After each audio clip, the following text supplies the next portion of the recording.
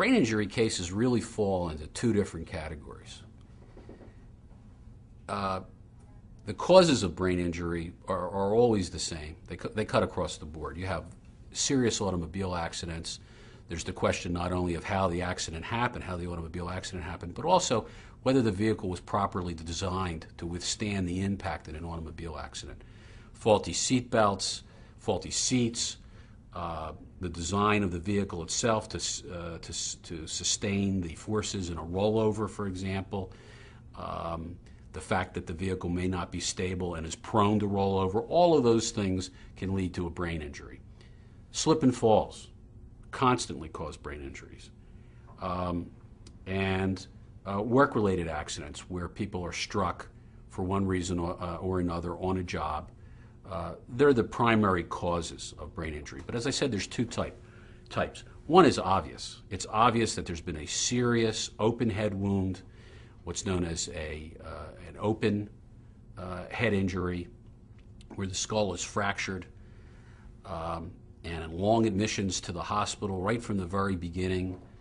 Many of the symptoms of serious traumatic brain injury from the onset, such as seizures, spasticity, inability to walk, all of these things are seen in this type of open brain injury. The second kind of case is challenging to prove, but is very widespread and causes very, very serious problems, and that's the closed head injury. And over the years, we've done both kinds of cases, and I take a lot of pride in the putting together, and as does our firm, the evidence to prove a closed head injury. Because what happens is, over time, the family, the friends, begin to appreciate after the accident that there has been very significant changes, and they're not going away. Changes in personality, changes in memory, changes in speech, changes in behavior, all of these, impulsivity, they see changes in the person, and they can't explain them, but they relate them all back to the accident, and they occur over time.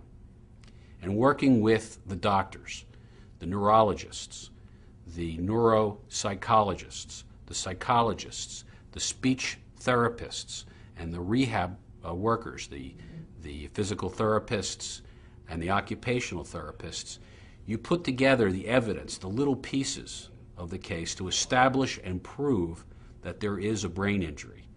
And we work with the doctors who work with us on these cases and the other health professionals to put together the evidence in these kinds of cases. It's difficult work, it's challenging work, but it's important work for the victims and their families.